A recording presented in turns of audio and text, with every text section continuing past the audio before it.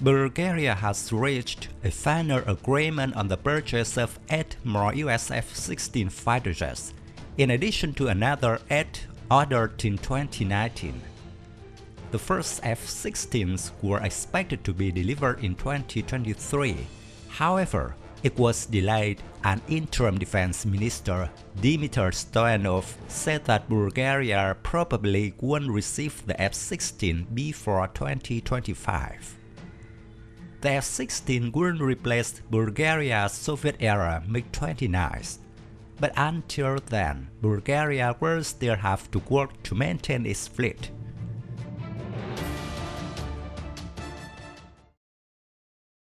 Since Russia invaded Ukraine, the supply of spare parts for the MiG-29 has been interrupted.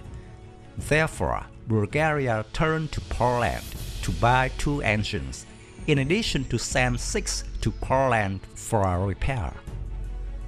Bulgaria is operating 11 MiG-29s, of which 2 are for training. Bulgaria is working to keep its Warsaw Pact-era jets in service until the end of 2023.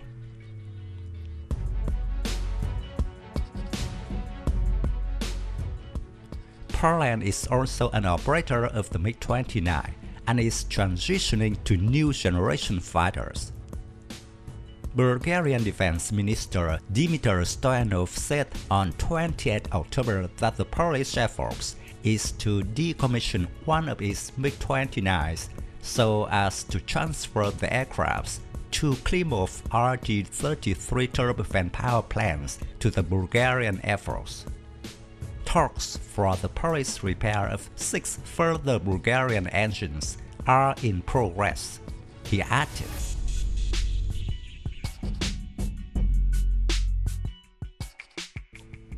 Thanks to its diverse combat capabilities and high mobility, with many upgrades over time, the MiG-29 has been one of the most popular fighters in the world over the past 40 years.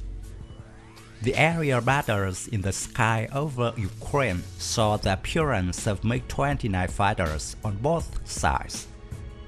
Although it cannot rival modern style fighters, nor is the best fighter of its generation, the Ukrainian Air Force is still lobbying its allies to supply Kiev with more MiG-29 fighters. And most likely, the Bulgarian MiG-29s will soon be sent to Ukraine after receiving new F-16s.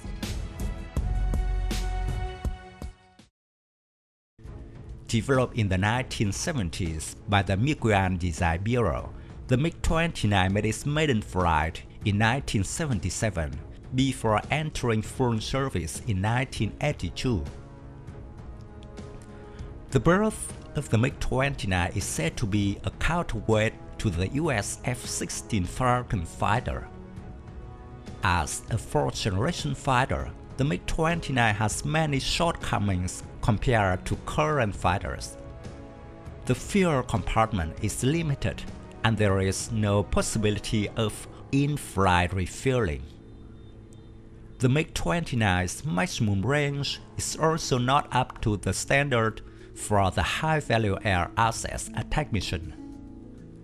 In addition, the fighter's radar system is not really stable in detecting, tracking, and locking targets, leading to the risk of mistakenly shooting Allied aircraft.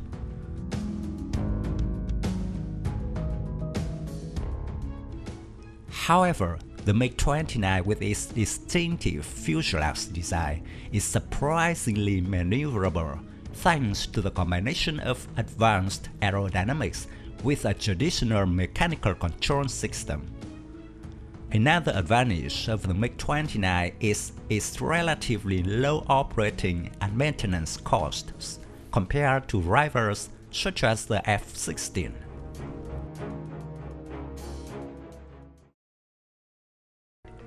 The MiG-29 has undergone many upgrades, specifically in the Russian Air Force.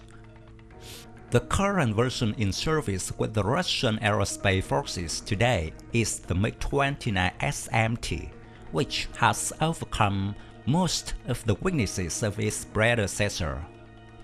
MiG-29 SMT has a length of 17.3 meters, a wingspan of 11.9 meters, a maximum speed of Mach 2, a ceiling of 17,500 meters. Compared to the original version, the weapon payload has increased from 3.5 tons to 4.5 tons, with 7 weapon hardpoints. In order to improve the inherent weakness of the warning system, the SMT is equipped with the Zhuk ME radar, which allows it to detect targets from a distance of 120 kilometers, simultaneously lock 10 targets, and choose to destroy 4 of them at the same time.